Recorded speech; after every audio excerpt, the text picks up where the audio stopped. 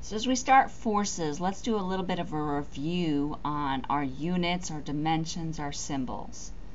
Starting back from kinematics, we had time, which was typically given a symbol of t, and it had a dimension that we used just as capital T, with a standard metric unit of seconds. We then have things like positions and displacements, and a position might be an X or a Y or something like that.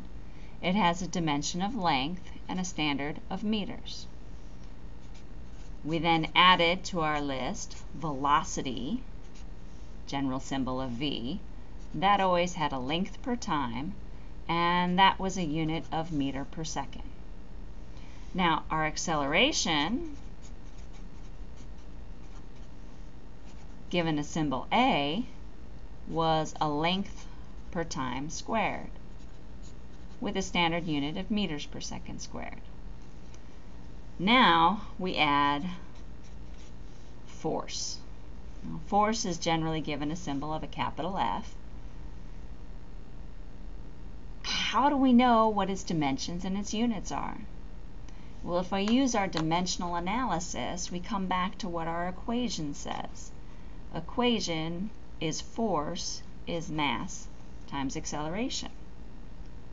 Well, in order to figure out the force, that means we also need to know something about mass. So let's add that to our chart.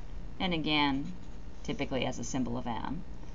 Well, it's a new type of dimension. It's not a length or time or combination of those things. It actually has capital M, mass, as being one of the fundamental properties. And its standard metric unit is a kilogram.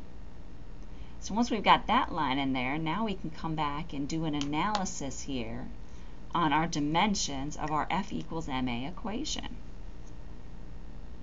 The dimensions for force, that we don't know yet, is a combination of the dimension of mass times the dimensions for acceleration, length per time squared. So that means what I have to have is a mass times length per time squared.